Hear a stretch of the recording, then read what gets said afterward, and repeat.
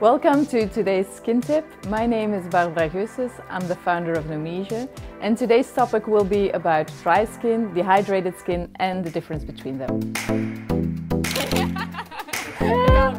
And one more tip, and no scrub. The difference between dry and dehydrated skin is actually very simple. Dry skin lacks lipids and dehydrated skin lacks water, and both are essential components of your skin. So how do you know whether your skin is dry or dehydrated? Well, it's not so straightforward, it's not so easy.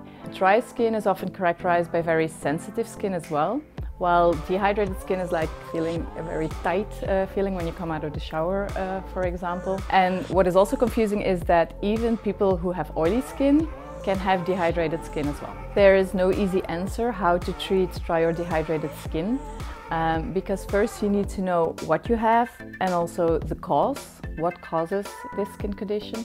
And basically it comes down to whether it is a genetic factor or an environmental factor or lifestyle factor. When it's genetics, it's interesting to know what type of mutations or variations you have in your DNA that cause a dehydrated or a dry skin. With Nomige, we investigate this, and accordingly we will adapt the ingredients to your specific skin type. On the other hand, there are your lifestyle factors or environmental factors. Winter could be an external factor that causes your skin to feel dry. Also hot water or dry air or a woolen sweater or using the aggressive skincare products, for example, alcohol, etc. With Nomige, we also have a lifestyle questionnaire, so if you're not sure what lifestyle elements causes your skin condition, just fill in the lifestyle questionnaire and we suggest you accordingly the right lifestyle cream.